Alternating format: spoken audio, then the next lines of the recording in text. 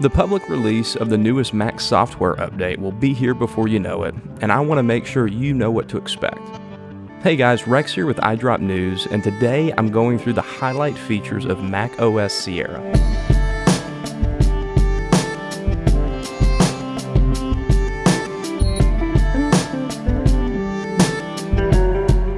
It's no secret Apple has spent a majority of its innovation muscle on the iPhone and iPad.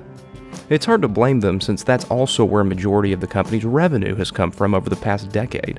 However, Apple's Mac business by itself would still be one of the top 150 companies in the world, so it certainly deserves attention. There is much more to the Mac's newest software update other than the name change from OS X to macOS. macOS Sierra is in many ways an update to catch up with iOS innovation, and that's not a bad thing. Many Mac critics have called the platform stagnant for a few years now. Of course, the Mac operating system is much more mature than iOS and arguably doesn't need as many new features, but it is certainly in need of some innovation. With macOS Sierra, Apple has delivered.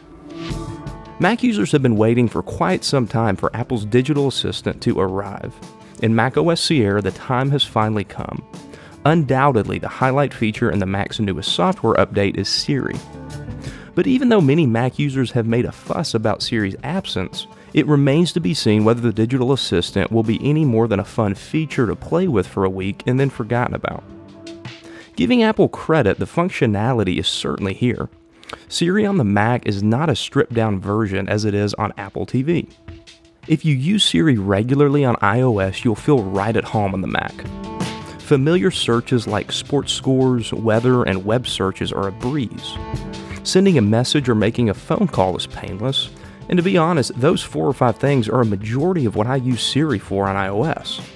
However, Siri on the Mac does have a powerful addition that's not available on its iOS counterpart. That is excellent document search.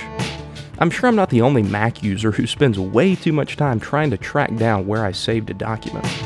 With Siri on the Mac, you can precisely search for documents. For example, you can say, "Show me files I've looked at this week." And finally, Apple is improving Siri's contextual abilities. So you can then say, "Just the ones Matt sent me." And you can get even more specific. "Siri, show me PDF files I've downloaded in the last 3 days." I always appreciate when Apple adds features with real-world practicality, rather than a gimmick that just looks cool on stage. Siri's document search capability is one such feature that's already making its way into my everyday workflow. iOS has introduced some major new features in the Photos app, and it's a relief to see the same updates making their way to macOS. If you're like me, there are tons of old photos you never got around to doing anything with. The new Memories section automatically gathers photos from certain times and events, and I've certainly got lost a few times reminiscing through old photos in this section. Since most of us have thousands of photos on our phones, search has been a major focus lately. Apple has added a formidable search feature to the Photos app. You can now search for photos using all sorts of search terms, from people, places, dates, and even things in the photo. There are also new Places and People albums. As I'm sure you've guessed, the Places album allows you to check out your photos based on where you took them, and the People album lets you view photos of certain people. Although iCloud Drive has received its fair share of criticism since its debut a few years ago, the service is really starting to take shape in macOS Sierra. Apple has added what is, in my opinion, one of the most useful and innovative updates to iCloud Drive ever. In macOS Sierra, both the desktop and documents folder on your Mac will be automatically synced to iCloud, making anything saved in those 2 locations available on any other device using iCloud Drive. I know I'm in good company with other Mac users who use the desktop as a temporary dumping ground for files currently being worked with. Being able to mindlessly have access to those files on my iPhone or iPad at any point during the day is great.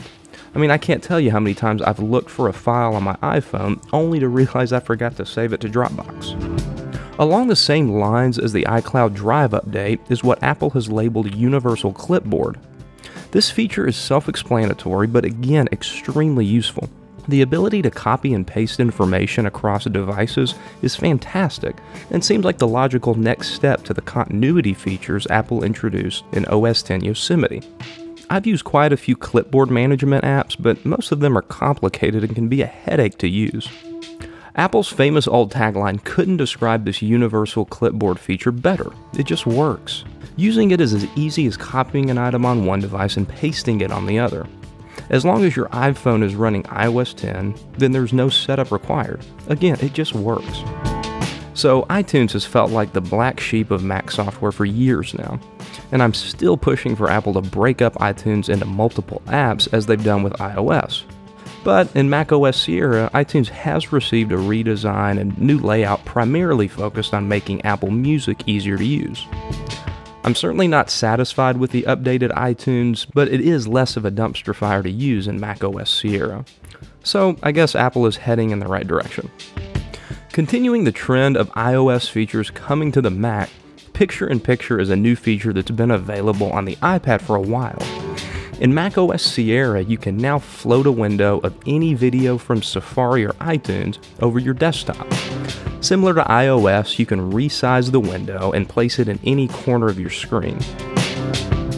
Well, alright guys, that does it for this video. These are some of the features I'm most excited about in macOS Sierra, but there are many others I can't cover in this video.